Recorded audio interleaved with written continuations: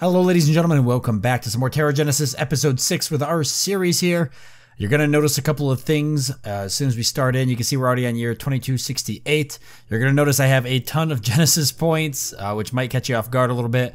And you're going to notice that Earth looks pretty much blue. So a lot has happened off camera between episode 5 and episode 6. And some of it required me to do some stuff off camera, and it got a little crazy here. But let's go ahead and approach the Genesis points situation first. So the developers of the game reached out to me and they mentioned that they really enjoyed my videos, so they wanted to help me out a bit.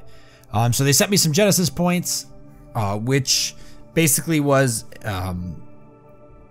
something to help me be able to progress the videos a little bit faster, because as you guys know, watching these TerraGenesis videos, they do take a lot of time, mainly because I'm waiting for things to build. So this will help outspeed video output a lot faster than it was before. The next thing is looking at Earth here. It is blue. It's a lot of blue. In fact, we've lost pretty much all of the continents. And I'm going to show you why this happened. So I actually left the planet running overnight for the first time since I've loaded up the Earth playthrough, and it almost killed the planet. 13 million in her efforts to colonization. If you accept their investment, they will expect to be given expanded rights on Earth, signifying a 10% reduction in the independent movement. I refuse. Okay. So, what ended up happening was the temperature, obviously, as we know, is high. But the pressure has gone up. And with pressure gone up, it started to, because of fissure vents, it started to thicken up the atmosphere. And then in turn, with the heat up, we had vapor in the atmosphere, which started turning to water. There was a combination of a couple of things that caused this to happen. Global warming minus 57. No, either way, what ended up basically happening is this started going up a lot, and you can see it almost went up 200,000 centimeters or 150,000 centimeters before I finally caught it. So yeah, it wasn't good. I actually lost most of our colonies. I had to rebuild a lot of them. We've got oxygen, pressure, temp, and water. Everything else has been completely and utterly destroyed. It took me everything I could to balance this out. I did want to record myself doing that, but it didn't happen over the course of like a video. And I didn't have the Genesis points at the time of me doing it. So it was a lot of like sitting there, biting my nails, waiting for like things to tick over, because I was super nervous we were going to lose the planet and I'd have nothing to show for it. But I managed to luckily stop the water, and I actually did that by turning one of these off. So I'm going to turn this on so you can see what happens. And it might not happen this time. I don't really know all the mechanics that went into work for causing this. But now temperature's at -2. So temperature's going back down. So if I go to water, water is going up. See? So that's the issue we're having. I can't reduce the temperature without water going up. We get global cooling, which I'm assuming is dropping the vapor in the atmosphere. I'm not really sure what's causing it. So I have to cancel this global cooling. If I'm going to lower the heat, I have to cancel the global cooling. Well, we don't want water going up because that's really bad. So we're going to go back here, back into temp. And we're going to disable this. We're also going to go ahead and build another cooling plant. As an emergency plant, just in case one of these get destroyed. On this colony in particular, I've had a very large number of meteors and earthquakes destroying everything. It's just been a huge issue. I've never had this issue in other colonies, so I just got to kind of combat that as I go along. You can see that now that the water is going to be going down. -69 giggity, and we're going to leave it at that. So 1.4 million, and we got to get back down to 1.2 million. It'll start unsurfacing some of the land masses that were underwater. Either way, we've reversed potential doom. Because if Earth becomes, or if any planet you play in TerraGenesis becomes a water world, you can't build because there's no land. And if you can't build, then you can't win. It's the only way to really lose TerraGenesis is by losing all the land. So I was really nervous that we were actually going to lose our first playthrough, but it didn't happen. Oxygen -5, that's great. We're going to leave it ticking away at that. We got to get back down to 210,000. Pressure, stabilized. I'd like to get it going back down again so we get to the 100,000. But right now, I'm happy with stabilized. Temperature going up. I want it to be going down, but I can't get it to go down until eventually we can offset the plus 28 for the global cooling. I got a couple of plans to do this. First, we got to keep working on the water area. We got 2 geocisterns. We're going to go ahead and build another one. Actually, no. No, we're not. We're going to upgrade these ones. And we're going to go into the research screen. I've got some money to burn. And you can see that population is not going up for hardly any of these. We're really struggling to get population here. So I'm going to go into research. And I think we already pushed all the way to habdome. Plus 10 oxygen, plus 20 water. We want to be able to cancel these out. For sure. So, let's see. Automate nursery. No, I don't want to do that. What?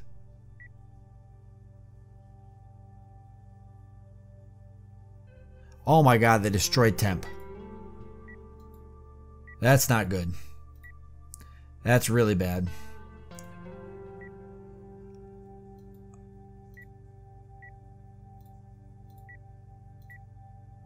Alright, so I could do a habdome, but I don't think I can afford the plus 10 oxygen, plus 20 water. Actually, the plus 20 water we can offset. The plus 10 oxygen we might be able to. Let's get a habdome. We need to start getting habdomes put up. Plus 10 oxygen. Let's go ahead and try and offset that. We've got oxygen here. This is minus 22, which has really helped us out a lot. Next facility's at 500 pop. We can't get 500 pop unless we get this upgraded. Or we destroy something here and we replace it with a habdome. But that would require us to cancel out even more oxygen. But it would open up more facilities for oxygen. So let's demolish this. And we'll upgrade this. And we're going to also build a habdome here. Now, hear me out. This is going to work. Okay? Do we not have the money to do it?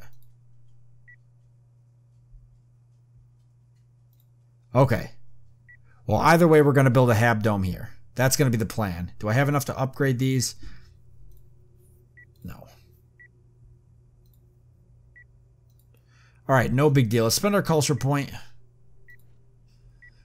Delicious unity. There's 35% unity. So what are we looking at now? Plus 10. Okay, that's a little too much, but we're going to fix that. Oxygen minus 1, as long as it's not going up. Water going down rapidly with global warming being so high. Not that that's a bad thing, but obviously we don't want it to go down too fast too. So we've got to get temp under control. Right now it's not under control until the habdome's done. And we can actually hurry the habdome just so we can get that doing its thing.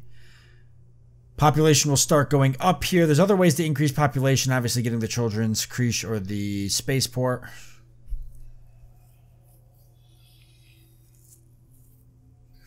But we don't need to rush it. We'll just let population flow at its normal pace. I definitely don't want to rush it. How's Rusty Bellow looking? Okay, this is empty. 4,000 credits. We can afford that. Let's go ahead and see what else we can find here. There's a lot of silver here. You can see I already got a mine on it. How about iron?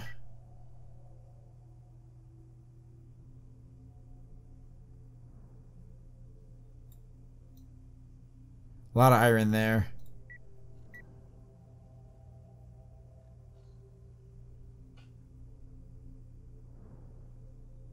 It's not bad. Carbon's not really a money maker, but it's better than nothing.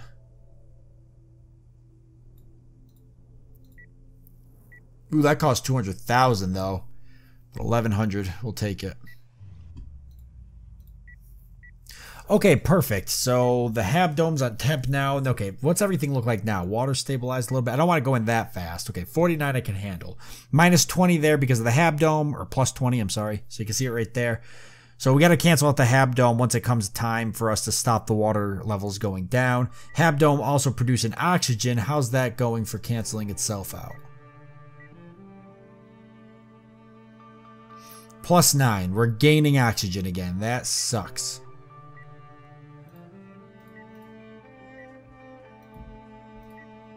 That sucks. Well, we can get some more credits if we need to.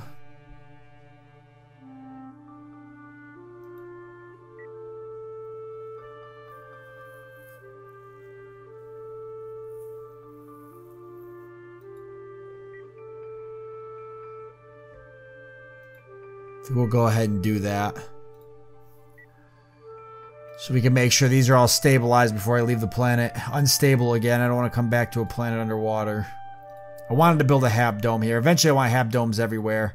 But I better get the oxygen under control before... Oh, we got a habdome here. I better get the oxygen under control before I do that. And to get it under control, I need more facilities. So the habdome does have to be built here. What the heck did I do?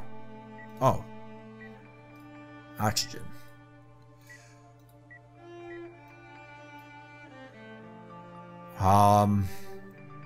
Million should get us by.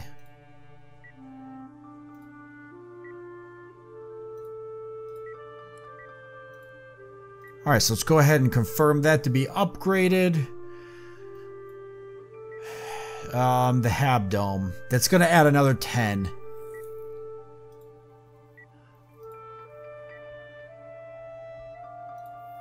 So I think I might hold off on the habdome.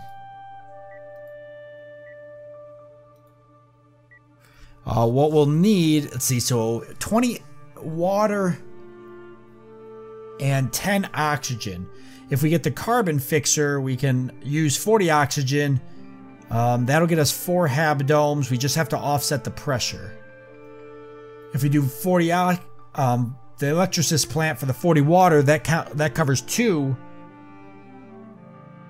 Oh, no, the ice launcher. That's easy. Easy. Easy. Get the carbon fixer.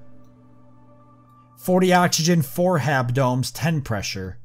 And guess what? Ice launcher, 120 water. That's 4 habdomes minus 10 pressure. They'll cancel each other out. The carbon fixer and the ice launcher will cancel each other out so long as we have 4 habdomes. So we're going to want to get both of those. Okay, that's good to keep in mind. So I hope everybody's on the same page with that. Alright, perfect. So that's what our planet looks like right now, but I'm going to let the planet tick by a little bit longer. Because at this point, there's kind of an awkward combination between waiting for stuff to go down and I got some stuff building. I can spend the Genesis points, but I'll just hold on to them because we've got to let this stuff go down anyways. This is going up, but we'll have that stabilized soon. Water's the big one. You got to expose some more land here if I want to build another outpost. I'm kind of at that awkward stage where I want to have another outpost as well. Take a look at the biosphere. We still have... damn you. Alright, so that's attacked. Alright, so we'll deal with that. We still have a couple of life forms on the planet. If we can get everything stabilized, then they might actually stay around.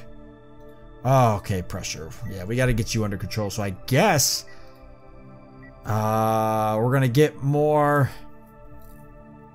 We're going to have to build another habdome, but I'll wait for this to tick by off camera and then I'll build it. So, alright, perfect. So we're going to leave it off here though.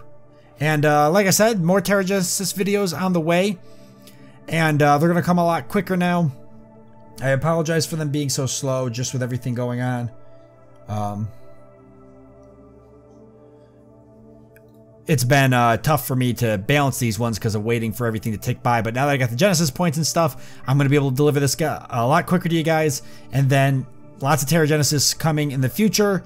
I've got all sorts of planets now, and I've got lots of planets I want to play. So definitely keep, if you got a suggestion, leave it down below. I'll probably hold a vote on my channel in the community tabs. And I'll organize the vote based off of the suggestions that you guys give me in the comment section. So if there's a planet you want to see, post it down there.